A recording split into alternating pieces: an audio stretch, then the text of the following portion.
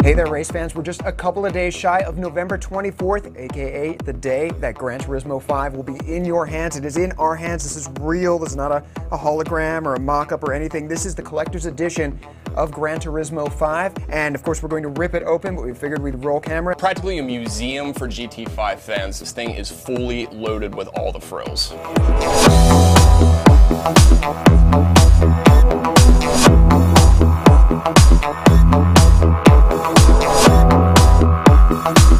Assuming if you're into Gran Turismo 5, you're probably into cars, and so you have a nice stainless steel keychain. Nicely etched with the GT logo.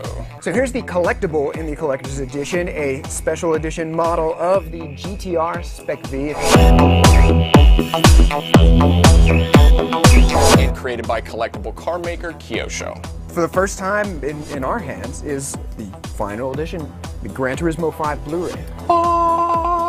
This is a big moment, folks. This is the first time Jeff or I have actually laid hands on a final version of GT5. Now, it wouldn't be a collector's edition if it didn't have content that you actually can use in the game. So inside there's a voucher for the Chrome Line edition of 5 different cars. There's a Lamborghini Murcielago, BMW, and Audi, a couple other cars. So behind the game is the certificate of authenticity. If it plays, I think it's probably authentic. Finally, this is actually my favorite part of all this, besides of course the game, is the Apex Ultimate Car Guide. Loaded with advanced driving techniques straight from the guys at Polyphony Digital. It's a museum for car lovers. It has a history of modern automotive technology and just everything you could need to enjoy GT5 to its fullest.